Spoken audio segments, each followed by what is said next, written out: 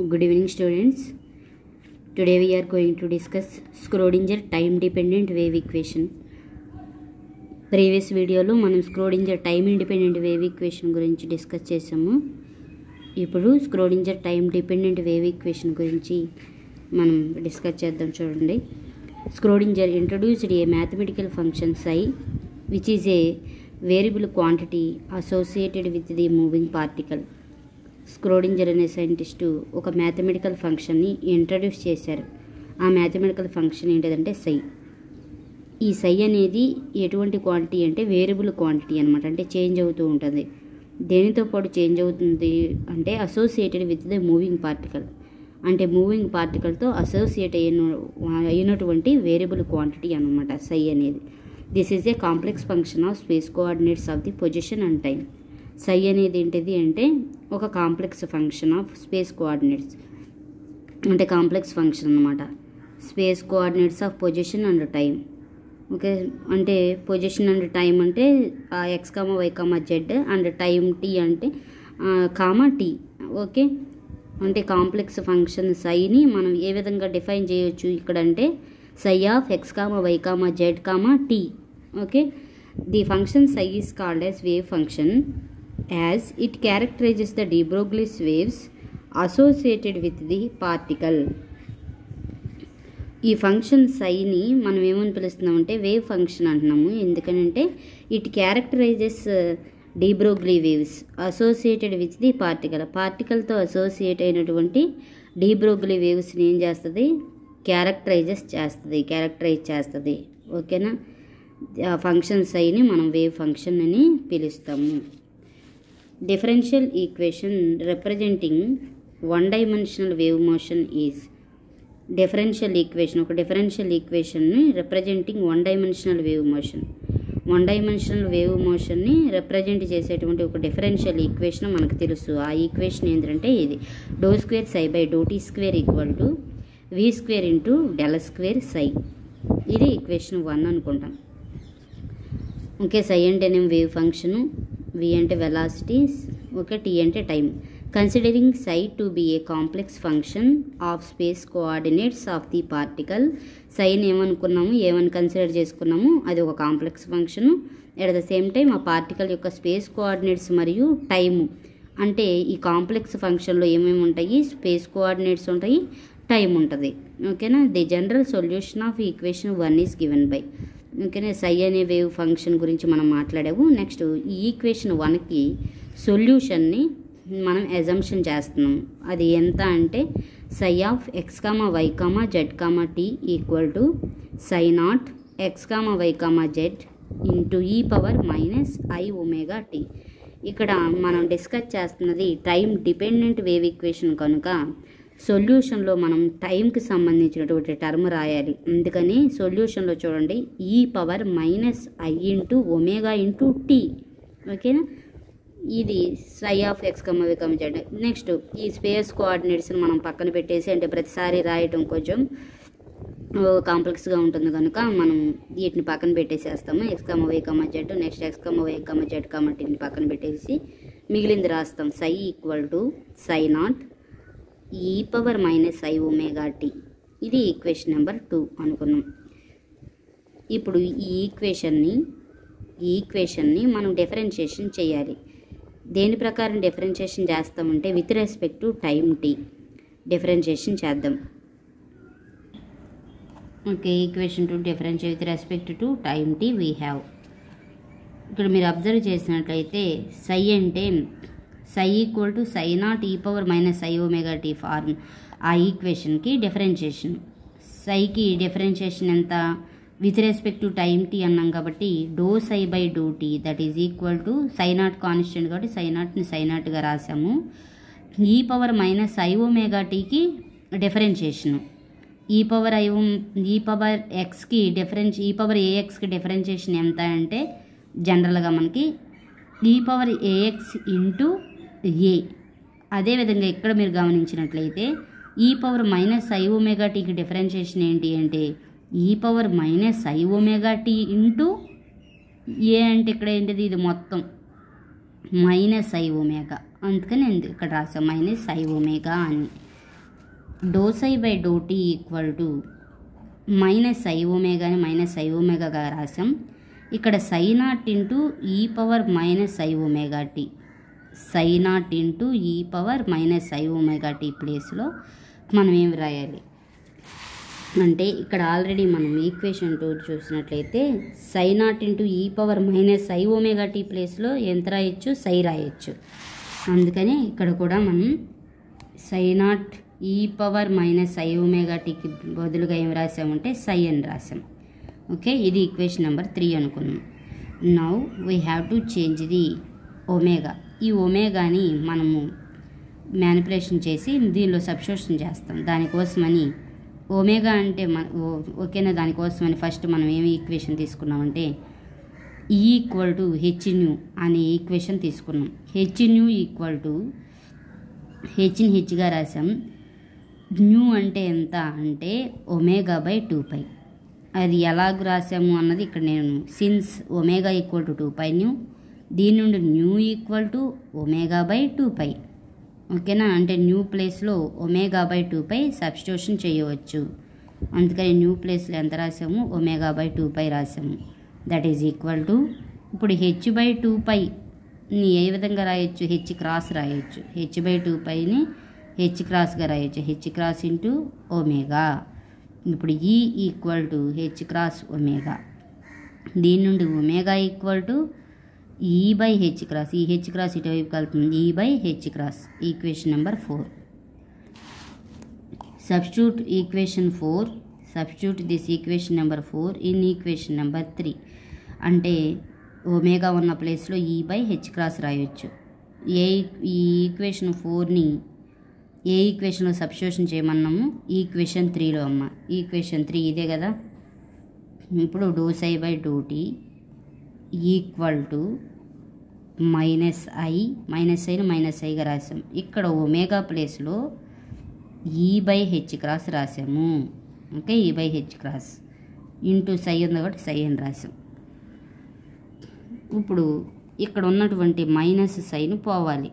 దానికోసమని నేను multiply and dividing with I అంటే ఇటువైపు రైట్ హ్యాండ్ సైడ్ న్యూమరేటర్ని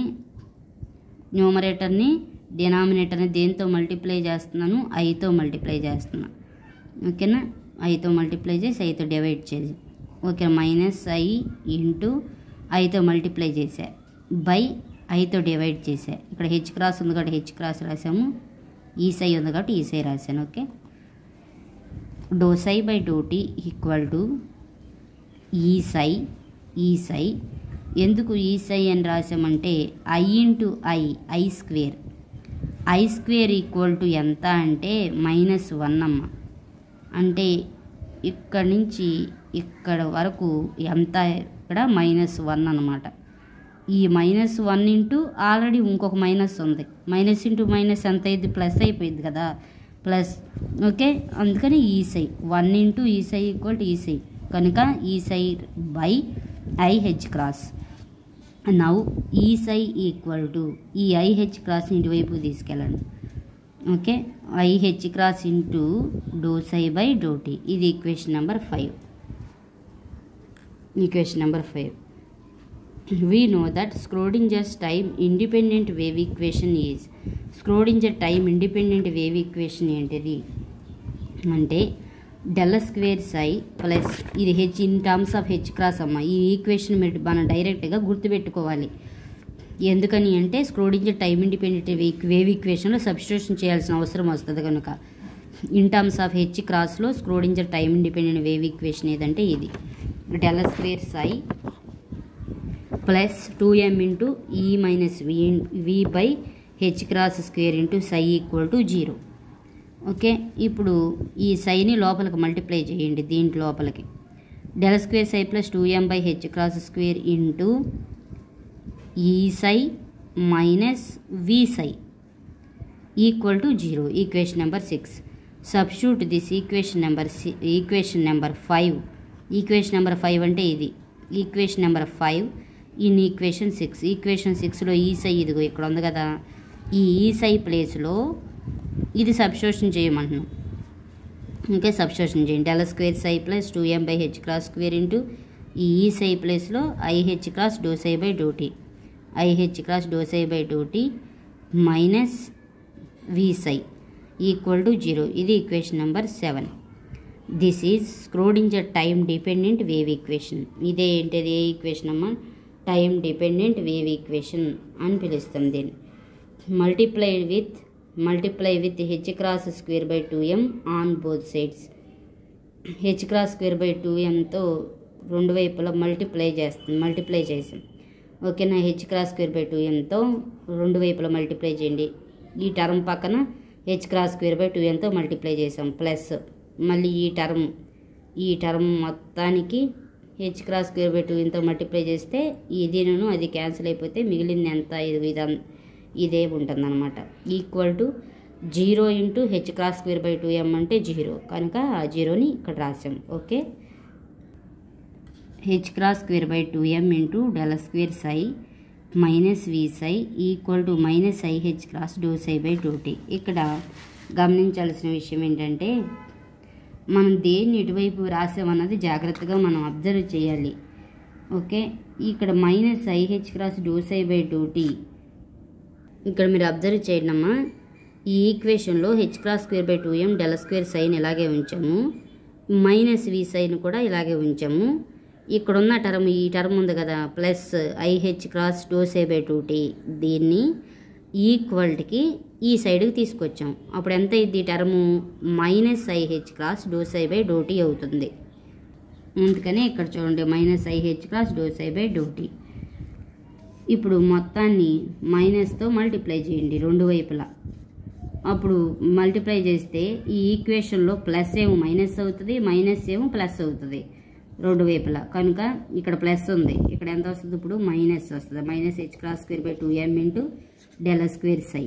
ఇక్కడ మైనస్ ఉంది కనుక ప్లస్ వి సై అవుతుంది ఈక్వల్ టు ఇక్కడ మైనస్ ఐహెచ్ క్రాస్ ఉంది, ఇక్కడ ఎంత అవుతుంది? Plus IH cross do Sye by do tea. ఎందుకు ఇట్లా చేంజ్ అవుతుందంటే మైనస్తో రెండు వైపులా మల్టిప్లై చేసాం కనుక. ఇప్పుడు సైన్ కామన్ తీయండి రెండు టర్మ్స్లో. కామన్ తీస్తే minus H cross square by 2m del square plus V into సై. ఓకేనా, into Sye equal to IH cross do Sye by do tea. ఇది equation number 8. This is also known as స్క్రోడింజర్ time dependent wave equation. ఇది కూడా స్క్రోడింజర్ time dependent ఈక్వేషనే, కానీ దేనిలో ఇది? H in terms of H క్రాసెస్లో. Okay, ఈ equation ఏ ఫామ్లో ఉందో చూడండి. This equation 8 can be written as H cap Sye equal to ఈ క్యాప్ సై.